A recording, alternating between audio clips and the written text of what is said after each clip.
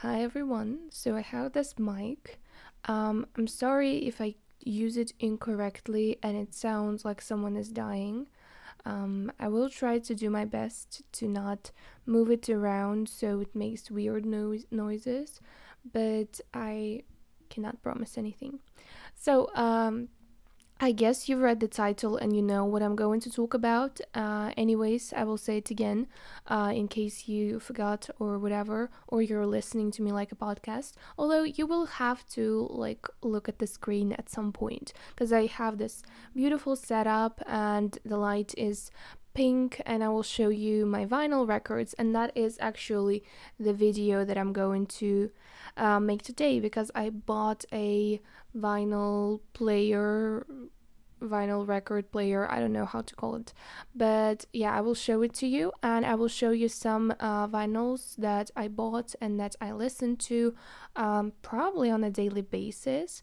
And yeah, that's the entire video basically. I hope you like it. I hope that it's interesting because the records are not like too obvious because I bought them on like sales and whatever. They're second hand or maybe third hand at this point, but I really like them. And yeah, that's the video. Let's get into it, and I hope you like it. All right. So, first of all, I bought this record player I guess in December, like at the end of December, and the first thing I did buy that was in second hand was Lord, Pure Heroin. I listened to this album since I was like 14 or 15. I'm not sure when, but it changed me as a human and it made me a better person, or maybe a worse person. But I really wanted to listen to it, and it comes with oh, I need help because I'm holding this mic. Give me a second. So basically, you open it and yeah, there are some things and the vinyl itself and some kind of I don't know how to call it. It's basically like a big book or a booklet with some lyrics, and yeah, that probably sounded weird. With some lyrics and some pictures of Ella or Lord. The thing is that when I bought this, I was very lucky. So I bought this vinyl, and not most, but maybe like half of all the well, that's most. Half of all the songs are broken because the vinyl itself is not like in a perfect state, although I bought it new. So it was very disappointing to get this, and it was like my first purchase, and it cost a lot, and it was kind of sad. So I listened to it for some time, but I don't really listen to it that much because it's broken. Most songs are not playable. So yeah, that is how I started my vinyl journey, let's call it like that. But then my friend told me a very genius thing that she does with her vinyls. She says that she doesn't really buy things that she listens to normally, like on her phone. She just buys things that she wouldn't listen to otherwise, and I decided to do the same because first of all, it's cheaper, and I'm not about to spend a million on vinyls because if I'm being honest, the sound is not that different if you listen to the same songs, perhaps in some some vinyls, but if I can listen to it on my phone, it only makes sense to buy vinyls if I want to collect them. And right now I'm not sure if I want to collect them because they take a lot of space and a lot of money as well. So I kind of decided to listen to her advice, and I started buying secondhand vinyls, and the vinyls that were kind of older by the singers and musicians that I don't really listen to. And I also started buying classics because you have to listen to classics on vinyl. I think that's something that you must do. So the first one, I guess one of the first ones, is Mozart. These are just some symphonies, and I like them a lot. The It looks like that. It's very pretty. They're just fun to listen to. Classics, like I mentioned. I'm not going to say much because I don't know much about them, but I listen to them and I like them, so that's it. Then I have Mendelssohn, some kind of symphony here as well. A very cute picture of him being like an orchestra conductor, being in the moment. He looks very interested in whatever he's doing. I don't know why you need that information, by the way, but yeah, like it very much. Then I have this, like,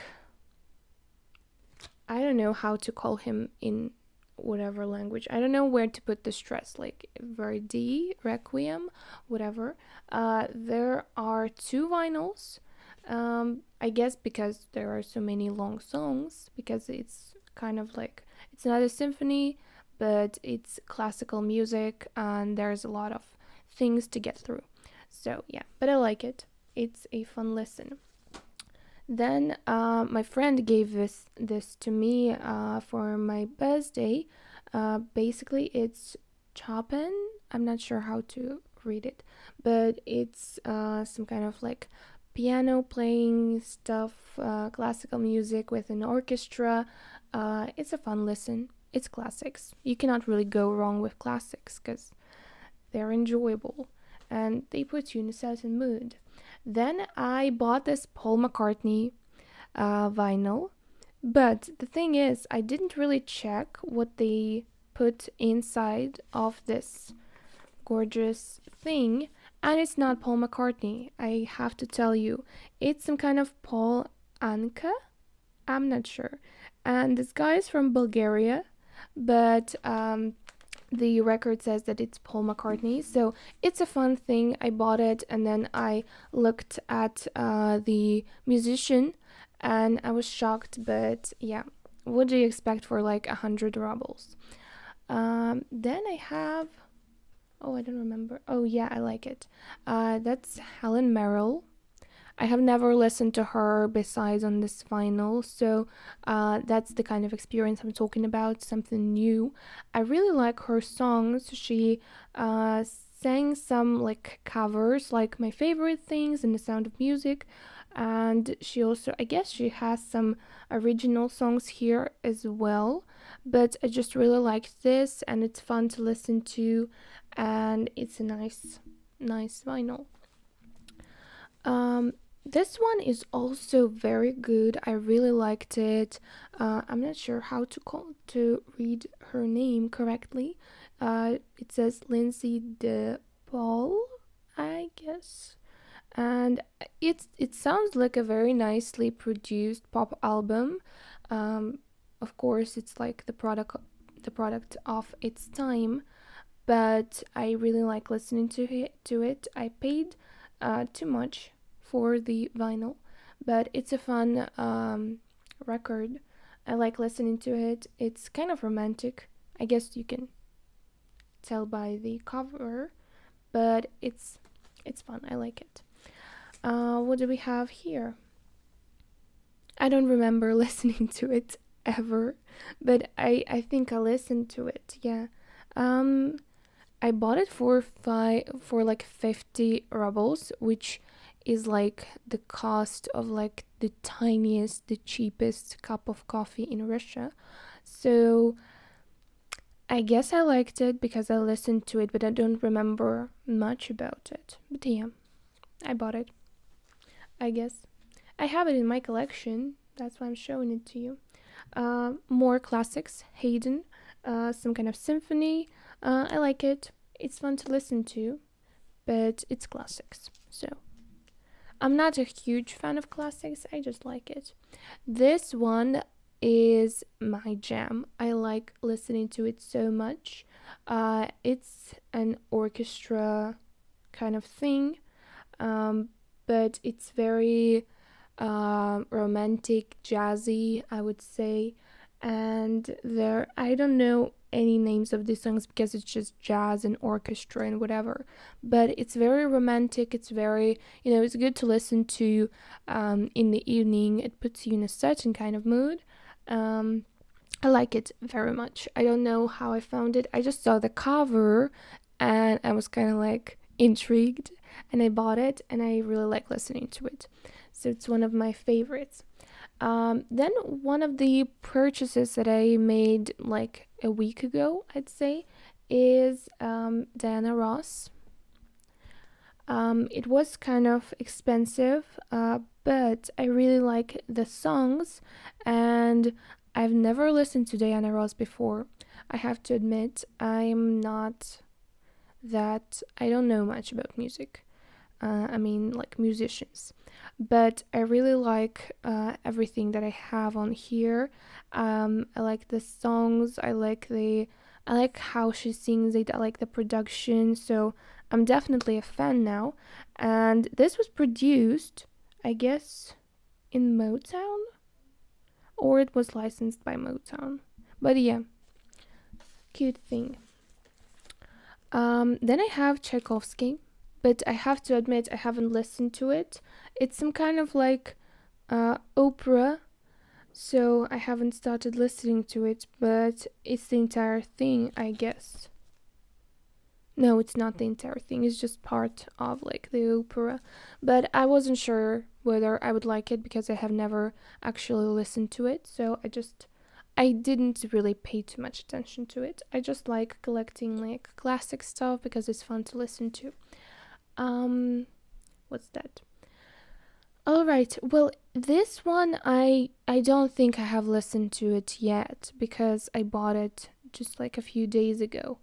But there is like some kind of, I guess those are some how do you call them? Like covers of like Presley and who was there? Yeah, I guess there is a cover by Presley or of Presley probably. I just like collecting things, I guess. I like the cover first of all. Then I looked at like the songs that they have here, and I saw that they were in English, and I thought that I'd probably like to listen to them, so I bought it. Yeah, not thinking too much. This this is a fun guy. He looks very serious. His name is James Last, and the record is called Non-Stop Dancing 1976. But he looks like he doesn't really dance that much. That's why I decided to buy it, because it was so funny to me. All the songs are in English, I guess. Yeah. But I listened to them and they were fun. They were like dancing stuff material. Um, yeah, dancing material. I just liked it. Yeah, it's a fun record. Not that, like, I wouldn't listen to it every day, but it's fun to listen to anyways. Then I got this Dean Reed record. I have never heard of him. He's probably very fucking famous, and I've never heard of him. But I saw a lot of records by him in this shop that I went to, and I thought that he was probably famous, and I had to listen to his songs, and they were in English, so I thought that I would probably enjoy them. I listened to them, and there are some songs in Spanish and in Italian as well, and they are fun. And in some songs, he preaches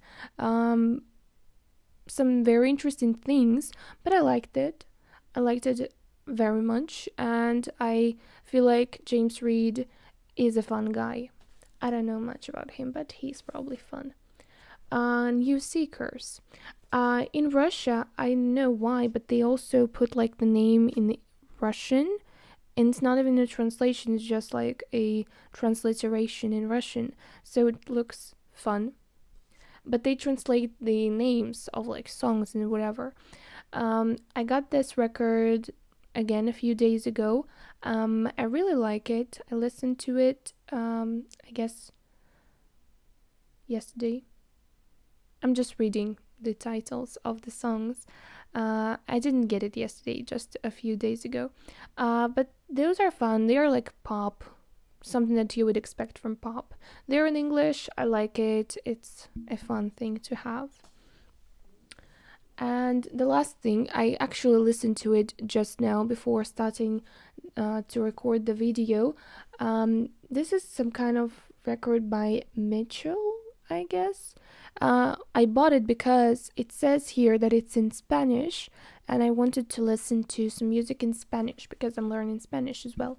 So there are some songs, and I really like them. They're fun to listen to. They're in Spanish. They're like they have this Spanish sound that you expect from a Spanish record. So I really enjoyed it. Although I guess I listened to only one part or two. I don't remember. So, as you can see, I didn't tell you much about those records because I don't know much about them, but I did enjoy them, or will enjoy them if I listen to them. I will probably listen to them because that's insane. How do you buy records and not listen to them? I have around 19 here. I counted before starting to record. So 19 records in like 2 or 3 months is insane. I should probably stop buying records, but they are very cheap. Like most of them I bought for a price of like a coffee, a very small one at that. And yeah, I really like them. That's a fun experience to have some kind of vinyls around and to listen to them when you have the time and you want to be in some kind of mood. Those are probably not that expensive. I mean, they're not probably too, how do you say that? It gets harder for me to speak after some time. They're probably not that unique, and they're not like collector's items because I bought them very cheaply in a shop where people don't really go. But I like them. They're fun to listen to. They didn't cost me much, and because with the first vinyl that I bought, it was broken even though I paid so much for it, so I thought that I might as well spend my money on something that is actually going to work. And all of these, I think they would probably come to cost the same as the one that I bought the first time. So all of those vinyls didn't really cost that much. I mean, I could only buy one record with it. So think what you want, but I like listening to vinyls and I really like this. I hope that I stop buying them because I guess I have enough for the time being. I will probably buy more. Let me know if you like this video. Maybe some of those are actually very famous and I have never heard of them, but I like all of them, so I'm a fan. Let me know what you do with your vinyls. Maybe you buy some cheap ones as well, or you try to buy the things that you would like to collect and the things that you listen to on a daily basis. That would be interesting to listen to your ideas as well. Thank you very much for watching this video. I hope you liked it. I hope that it made your day better for some reason. I don't know. Maybe you like looking at vinyls. Who knows? If you have anything that you would like me to talk about, you can also leave a comment down below. I will probably answer it in a while. And that's it. Thank you very much and have a nice day. Bye.